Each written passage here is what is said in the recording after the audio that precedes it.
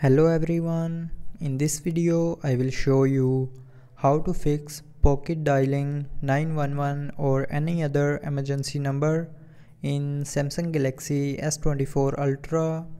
So before starting the video, don't forget to subscribe the channel and also press the bell icon. So to fix this issue, first of all open settings. Now in settings, scroll down and here click on display. Now in display, scroll down and here you will see a accidental touch protection button. So make sure you have turned on this button, and after turning on this button, also turn off touch sensitivity button.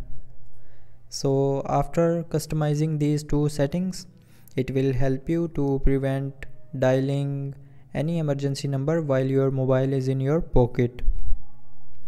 So that's how you can fix the pocket dialing 911 or any other emergency number. So I hope you liked the video. Thanks for watching.